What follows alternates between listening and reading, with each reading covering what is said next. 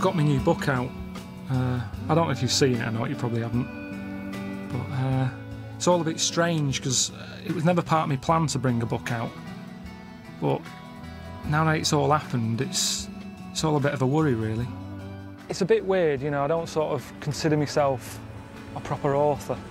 You know what I mean? When you sort of think about authors, you just think about brainy people and, you know, people who are good with words and that, and I'm not.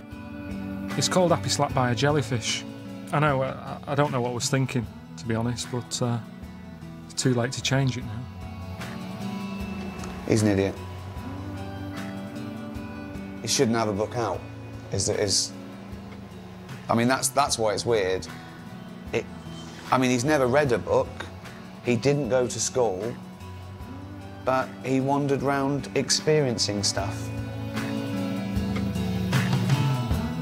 I don't think they have my book in here.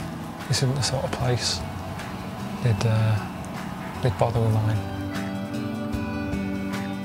Well, it's about holidays. My book's about holidays, and I've been on quite a lot of holidays. The girlfriend's always booking them. I don't really want to go most of the time, but she books them and I don't want to be left on my own at home, so I tend to just get dragged along. There's just a book for everything, isn't there? Everything's been written about years ago. Write about anything. Has anyone written about it before? No, they haven't. Whereas now, look, what are the chances of coming up with something new? My book might annoy other authors. Not people, but authors, because I'm sort of joining their club. Do you know what I mean? And do they want me as a member? I thought, well, there's only one way to find out. You know, go along to Cheltenham Book Festival. It's one of the biggest book festivals in the world. All the big authors go there, all sort of talking about the new books and things, so I thought I'd take mine along, get a bit of advice. So you think if you saw that on the shelf, would you sort of go, oh, that looks interesting? It. Yeah, I would. It's not so much, you know, what the critical reception of your book is. It's how many units it shifts. You're sort of measured by the yard, really, in terms of, and that's books laid flat. That's not one on top of the other. It's books flat. When you're bringing a book out, the publishers say to you, right, we're looking at about 224 pages you've got to fill. So straight away, that's like, oh, how big's the font? One way to fill all the pages, you know, without having to write stuff is just use pictures. When I'm going on about Lanzarote just, you know, being this sort of grey, horrible place, they'll sort of go, it's not that bad. But if you show them a picture, they'll go, God, he's not kidding. And it is grim. The woman on the coach trip said that's where they filmed Planet of the Apes. I don't know if she was lying. But kind of like, you know, so what? You know what I mean? Planet of the Apes, it's a good film, but I never watched it and thought, oh, I'd like to go there on holiday. At the risk of sounding pretentious, I think a true artist sees the world differently, and Karl sees the world differently to everyone else.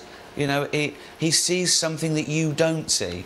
I haven't got loads of qualifications. You know, if they read this book, they'll see that there's not many long words in it. Right. And they'll just be, I don't think... Happy slapped is one of the longest words I've ever seen on the front of a book. First of all, don't care what other authors think anyway. It doesn't actually matter. It's natural, though, isn't it? I don't know. You know, what you want is readers. Did your editor at any point say, Karl, that word is just too long to be on the front of a book? As is the word Pilkington, which... But I've got to have my name on it.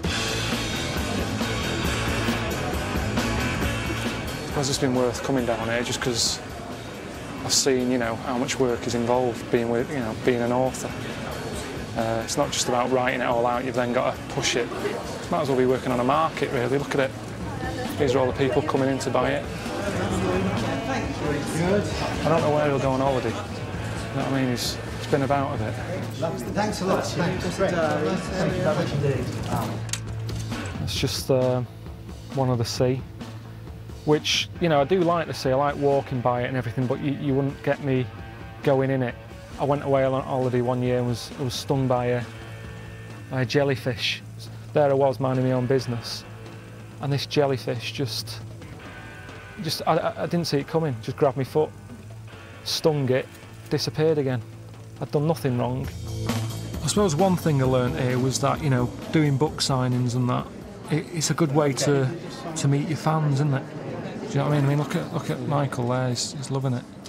Loads of people are into what he's doing. His queue's a bit bigger than mine. Not quite sure it's working for me just yet, though. The fact of the matter is, you know, 2% of people sell at any one publisher and the other 98% don't. And so the people that sell, like Jordan and Jodie Picoult and people like that, support everybody else. I wouldn't feel guilty about that because they're raking it in, so who cares, you know? Now, I think any opportunity to publish a book, take it.